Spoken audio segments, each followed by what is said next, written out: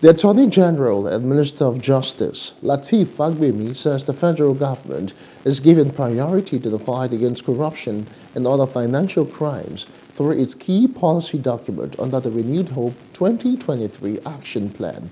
Fagbemi, who disclosed this during the unveiling of the Ilorin Zonal Command base of the Economic and Financial Crimes Commission, EFCC, said the policy document is built around strengthening anti-graft agencies, personnel capacity, and improving law enforcement agencies across the country for efficient and effective service delivery.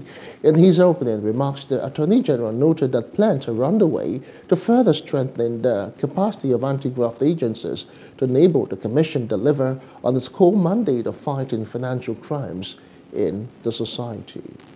President Bola Ahmed Tinubu, GCFR, has accorded high priority to the fight against corruption, economic and other financial crimes through its key policy document, quote, Renewed Hope 2023, Action Plan for a Better Nigeria. Critical to Mr. President's agenda is the commitment to strengthen the policy and legal frameworks for combating corruption by improving the quality of governance, regulatory infrastructural and personal capacities of law enforcement agencies in order to ensure efficient and effective service delivery.